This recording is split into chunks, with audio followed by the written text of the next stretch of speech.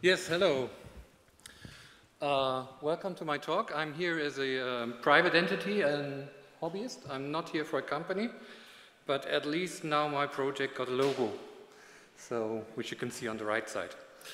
So I have a quick overview of the topics. I did previous talks at EuroPythons 2 and 3 years ago, and these were longer talks. This time I was going for a faster talk. I have some actual good news, and I have some problems to share with you. So I'm going to talk about who I am. My name is Hayen. I'm a professional from the ATC industry, and I do this as my hobby. It's my spare time effort. And my spare time effort, the title of the talk kind of disclosed it already, is the Python compiler. I got a bit preposterous about this, but basically, if you see the goals, that makes sense. Show you what it takes. It takes basically nothing. We are going to compile a simple program and a full-blown program, Mercurial. But there's not going to be a lot of time to look at this, so that's going to be fast. I'm going to present you with my goals and the plan how we get there. The last point on the slide, join me, is the most important, because this project is really high potential and it's limited by the amount of contributors. So far I am mostly on my own. I have a few people who help me and sustain parts of the project, but this is not enough. So it's going slower than it could be, although, as you will see, it's progressing pretty well. Then I will have a look at some details of Nuitka. Nuitka, as you know, Python is a very dynamic and complex language, and I have taken steps to reduce that problem. And there's some common complaints here. Everybody knows that Python is highly dynamic. How could a compiler even work? Then we look at optimizations, what we have so far. That list got longer recently. And actually, I'm demoing now here, and when I wrote the title of the talk, this didn't work, and it didn't work until maybe last week, the inlining of function calls, which is I see this as a breakthrough to the compiler. Technically. Practically, it's probably not. But technically, it's very good achievement, and what else there is going to come. So maybe let me start with a name. It's named after my wife Anna, and like it was suggested seconds ago, I could have named it like this. I named it after her. In she's Russian, and in Russian she's called Nuitka, and short form Nuitka, which is tricky because it's pronounced differently than it is written.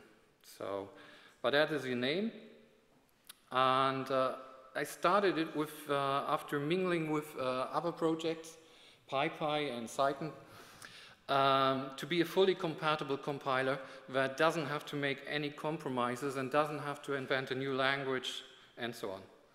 I was thinking out of the box. So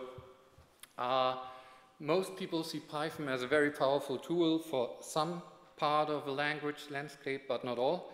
And I wanted to take it to also where performance critical stuff happens. So, sorry. I don't see any time pressure, so I do this the right way. And the right way means that I can do this so it carries all the weight of Python all the time. It's licensed very liberally, and you can use it with everything. So it's free software of the most free kind. Most major milestones are now achieved. It's basically working. If you want, all you want is an accelerator. It's going to work on all the operating systems. Android and iOS need some work, but in theory they should work.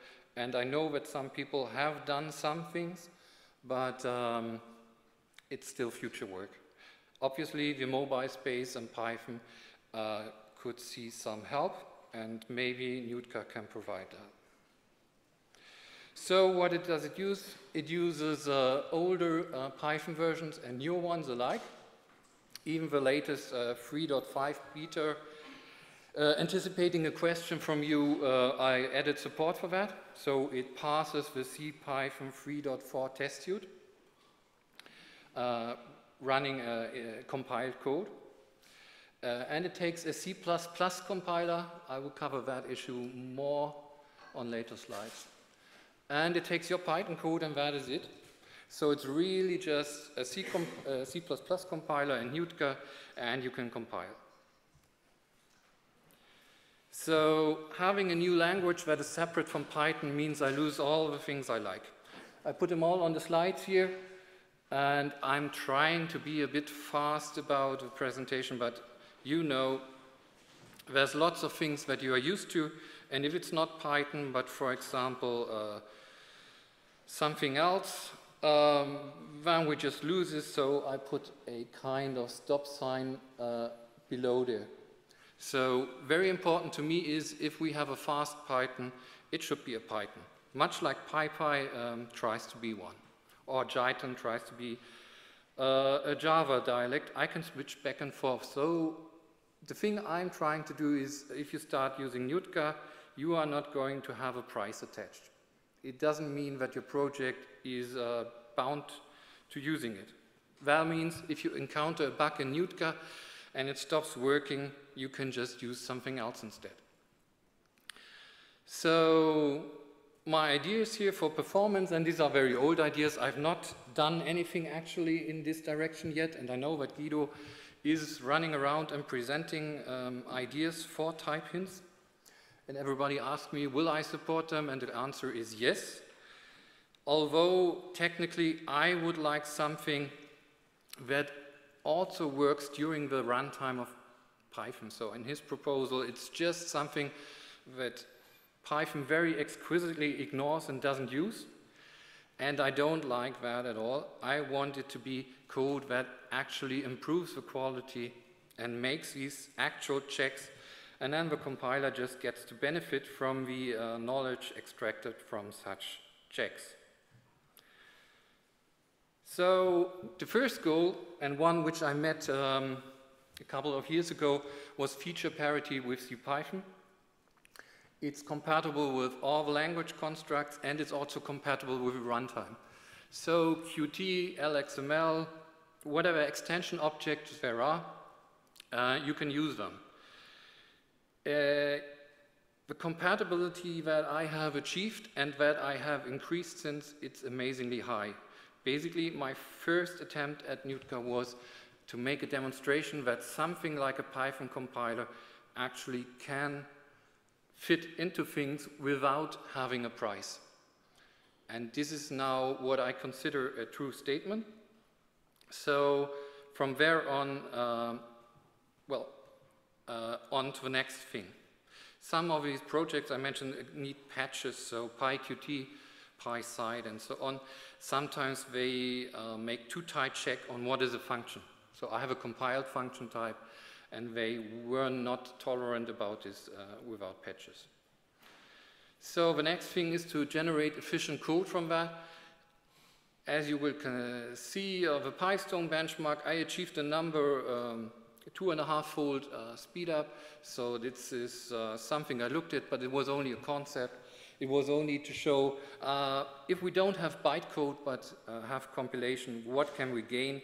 It's not really worth it.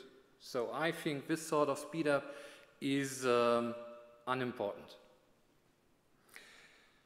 So what we got new is this code generation is now starting to remove code that is not used, and it's using traces to determine if objects need releases, and as we will see later, exceptions are now fast. I have a slide about this. So constant propagation, which is basically just peephole optimization. So identify as many values and push it forward. So if you assign a constant into a variable and use that later on, you generate efficient code. I have just recently achieved that. What I haven't got yet, and which will be an important part to getting any actual improvement that is worthwhile for anybody, is to make type inference and treat strings, integers, lists, and so on differently. That's only starting to exist. Then interfacing with C code, the so-called bindings. I had a discussion with a Cython guy this morning. Nuitka will and should be able to understand C types and CFFI and make direct calls. I have a slide about that too. And hints, type hints, doesn't exist. So not this year, type hints and so on. So I have here a outside view of Nuitka, where you can see that on the top left you have your code. When you put that through Nuitka, can be multiple files. So Nuitka recurses according to your Python path and just finds your code and produces from that a bunch of C++ files and puts it in a directory, and then it runs scons. And what typically happens is that people tell me, for some reasons that I do not really understand, that scons is somehow bad. I don't think it is. It does the job, and I have a scons file in Nuitka which then can be used to produce a module. So if you were to deliver an extension module from your Python code, that's feasible, even whole packages, or you can produce an executable. So from a user standpoint, Nuitka and your code, that is basically it. Scons does handle the C++ details, and I get very nice emails from people who said, it even found my, my Microsoft compiler and just works. It's very easy to use, so I have a very low barrier of entry. When we look inside, you will find that I have a couple of faces. So based on the abstract syntax tree, the same one that Python uses. So in a sense, I'm reusing the Python parser, which is one of the benefits of not having a separate language. I enter a step called reformulations. So for example, in Python 2.6, the with statement got added, and it's, well, I could have a with node and generate code from that, and actually first versions of Nuitka did that. So I had a C++ template, and I generated code which just happened to do the proper thing, the compatible thing. But that's not how it's done anymore. We now have reformulations, and with these reformulations, the with statement ends up simpler Python. We are going to see a few examples of that. So I'm speaking very fast, and I try to be fast. The idea is also that you can have your questions asked. So if you have a question, just raise your hand and ask questions whenever you think you have one. Please do so. Then we go into optimization, which is basically an endless loop. Because optimizing a Python program, you cannot have a single or two-pass approach, because after every optimization, any other optimization may become feasible again. So it's an endless loop, but it finishes at some point, and then finalization is entered, which just annotates the code a bit more. This then final tree receives a code generation and then the directory we were seeing. So that's very typical. What's probably special is that there is this reformulation step, which tries to make a baby Python out of things. So, time for demo.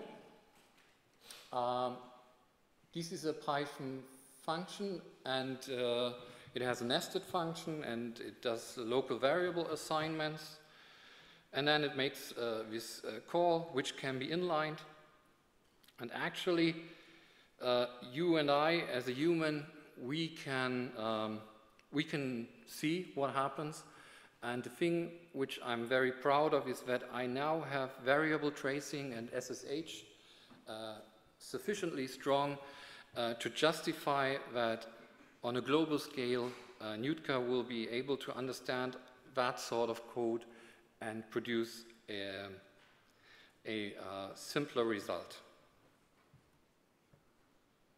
So it has a verbose mode, and here we see a look into inside what happens there when it runs.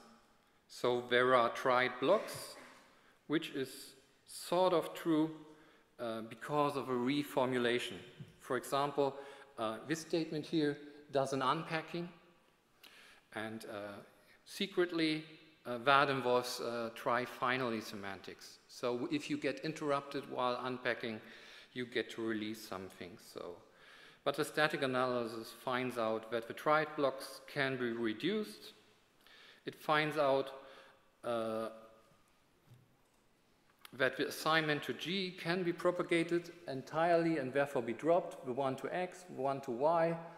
The value is then actually propagated, and then in line 9 here we have a constant tuple, constant result. We can replace the call to G with a direct call, and we can inline the function. We can discover that previously there was a variable G, but it now is no longer used, and so it's not assigned, and then it's not initialized anymore. So this uninitialized variable G, it can be, well, the releasing of it. Should there have been an exception in a Python function, your locals get released. That's what's behind this. And then we propagate the inline variables, and the variable, build a tuple, and so on, remove all the try handlers, and ultimately we are done with that. So, for example, this is a even simpler program, but it will help me to make a better demonstration. It's better in the sense that right now, the unpacking, I started to have analysis years ago for that, but it's not yet sufficient, so I cannot have tuple unpacking and show a full reduction. So when we run this, as you can see, outputs a lot of findings.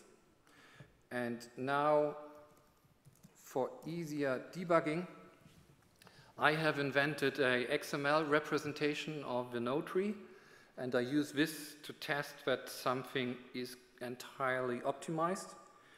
And as you can see here, we have a statement return that is just a constant 2, 2. So this function f, all it does is a lot of churn around the notion of producing one constant. Obviously, your code is not going to be like this, but it could be if, for example, the x were an input value of some sort, and then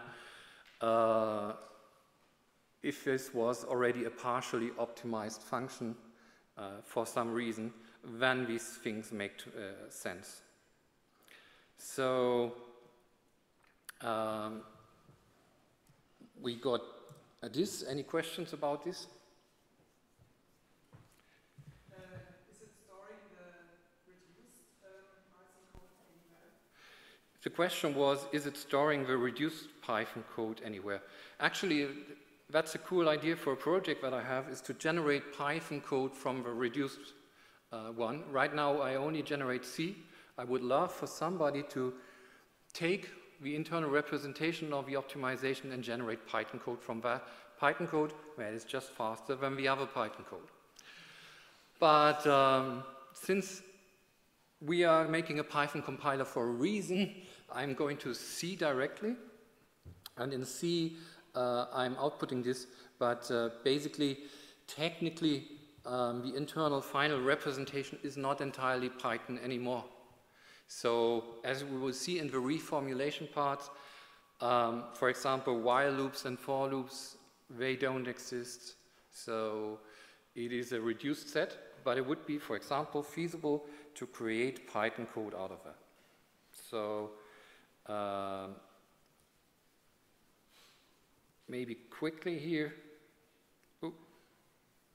No, don't do this. Because I made XML, and because I'm easily confused, I removed the code that is not used. And I had opened it already, but here we go again.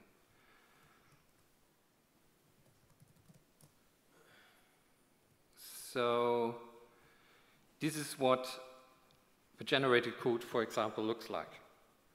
So we have a local variable, return value, initialize it to nothing.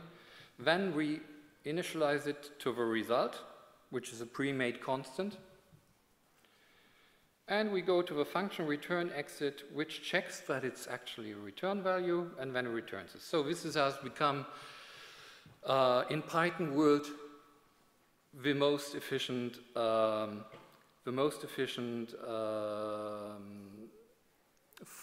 code that you can have. Obviously, there's more to it. So we can also do mercurial. This is something that worked 2 years ago. It's passing the test suite with mercurial, so we could compile this now. And actually, I was doing it. It took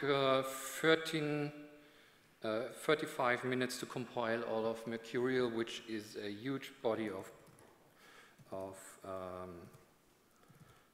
code. Right now, Nuitka is not making enough optimizations and discovering enough dead code, but half an hour is pretty okay on this laptop without power. So, generated code works like this. I will be quick. So now it's C code. When I initially started out, I was aware that this is a very ambitious project. So the only reason I dared even start it was because C++11, the new C++ language, was having so much cool new features that convinced me that code generation would be relatively simple now. So the gap between C++11 and Python was relatively small. It turns out that, for example, C++ exceptions suck, and in-place operations of Python are optimizable, but that doesn't fit into one object owns one thing. So I went to C++ 03 and then to C-ish C++, which is basically just C with some C++ elements, but no class, no types. And it's going to be C99 soon enough. So I'm going to skip something. So as an evolution, 3 years ago, I'm talking now about the C++11 one. The blue part, that was the code generation. So I had achieved something phenomenal, and that was a compiler which was capable of integrating with all that Python landscape and make things faster, which was tremendous. But the other parts, they are so small you can barely see them. Parser optimization, there was basically only loophole, peephole optimization 3 years ago. 2 years ago, I went to C++ 03, and the code generation got a lot more dumb, and reformulation started to appear and optimization become bigger. And right now, code generation has become really stupid, and optimization is carrying the day. So now, these reformulations, I'm making some overhead there, using temporary variables and so on. I can now optimize them away. So availability, I have a high focus on correctness. So it's available in a stable and a developed form. The developed form is also better than other stable projects I contend, and I have a factory where I publish things that are not finished yet. For example, the inlining code is right now on a factory branch. There's not just Git, there's RPMs and so on. Lots of people are already using Nuitka.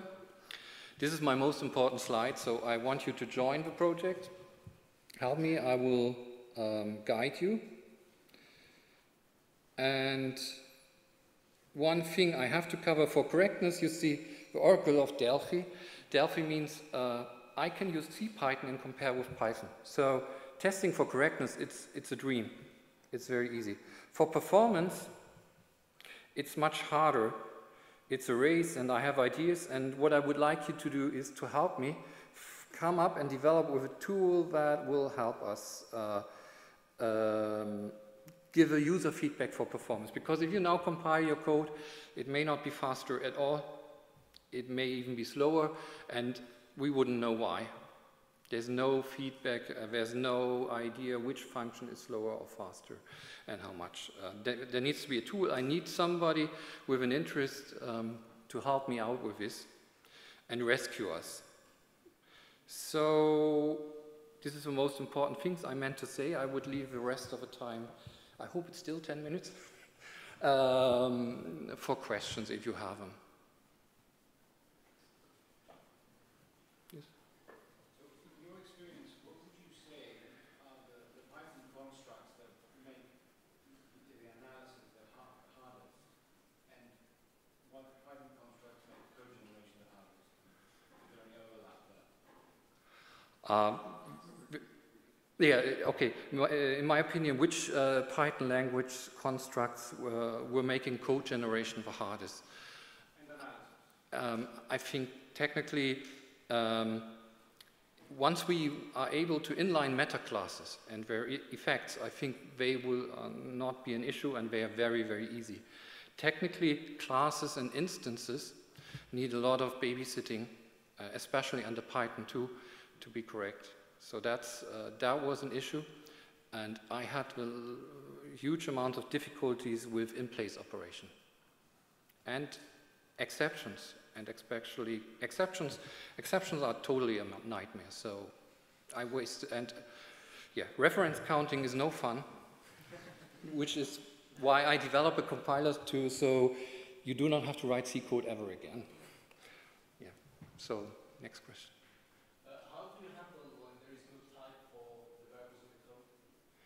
For what? When a variable has no type. The default type to me right now is object. So the question was how to handle it if something doesn't have a type. Right now, Nuitka is basically using no type information at all yet. What it will do, and let me show you this, in the future it will be able to understand, for example, C types, and they make direct calls. But right now, everything is an object, be it a list, string, integer. I'm not using the knowledge yet. I will start to make, now that I have this tracing capability, I can produce proper traces of Python. I will be able to trace the lists and make optimizations dedicated to types, but I don't have it yet. But what's the low-level C objects you're using? I'm integrating with libpython, and it's PyObject asterisk. It's a standard Python object. It's like you wrote a C extension code. Another question? Yes? So did you try, into a compiler for like more performance gain? I tried various compilers. Obviously, on the C level, there's still always something to gain, and I'm trying to be clever and smart about code I generate. And I find the Microsoft compiler to be terrible, and Intel will probably be better. But technically, Nuitka should be in a position to understand Python. So if the example that I showed you, it gains by an order of magnitude performance by just inlining a function call. I don't have a slide time to show the slide now, but if I just avoid a function call of Python, I can have speedups in the domain of 20-fold, and so on. And maybe on top of that, with a C compiler, you can add a few percent again. Yes, Thomas. Well, some feedback. I just ran bulk backup through Nuitka, and it worked. Yeah, that's also. There was a PyCon talk 2014. And the presenter also said, it just works. I throw things at it. What you just tried is also something called, it's a standalone mode. I'm not mentioning that because I'm not interested in it.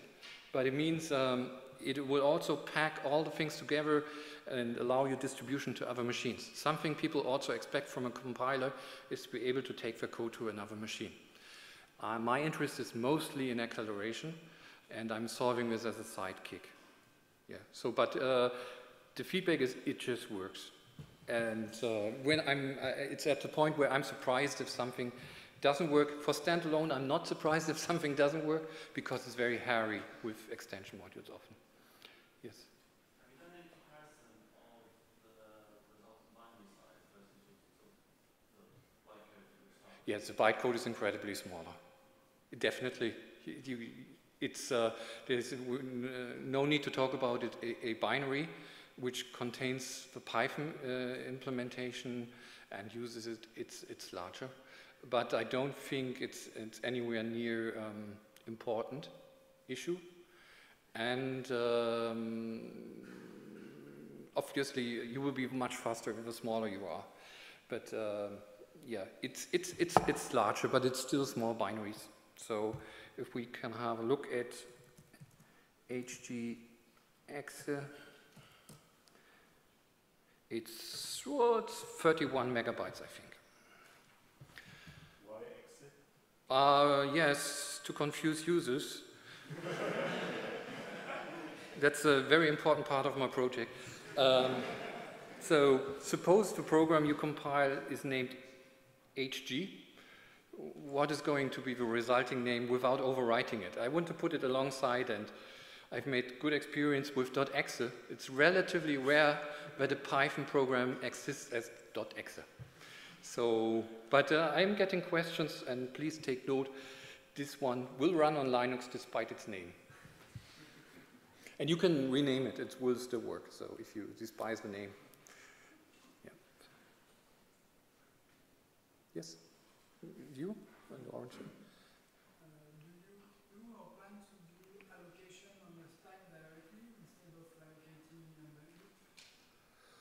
I think I'm using stack memory allocation, yes.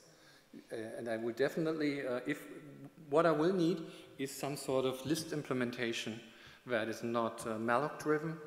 If I know the size and if I know enough sufficient things, I will use stack memory, yes. Try to be faster. Last question about memory. Do you do ref count simplification when you, for instance, in some code you can see that the ref count is incremented and then... Yes. The question is if I take advantage of ref counting, I try to do this. So I'm not always taking a ref count when CPython does. But it's a very marginal gain. The real direction must be to avoid Python objects wherever we can, and we will see how far this gets. But of course, where I can, I will have this analysis and know that I don't have to take another ref count because I will be holding one already. Yes, Thomas. I've seen it bundles quite some libraries I don't really use. Is there a way to get rid of them? No, there is no. He's asking about standalone, and the standalone distributions, if you want to copy it to another machine, basically due to the incompleteness of code removal, includes the standard library and all the libraries that standard library uses. And so you end up with a larger set. So the distribution, I don't think it's huge, but it's like a Python installation, I suppose. So, yes? I don't have real-world benchmarks because that defies the purpose of benchmarks. I know that PyPy is really cool now with presenting real-world programs and how PyPy stacks up to this.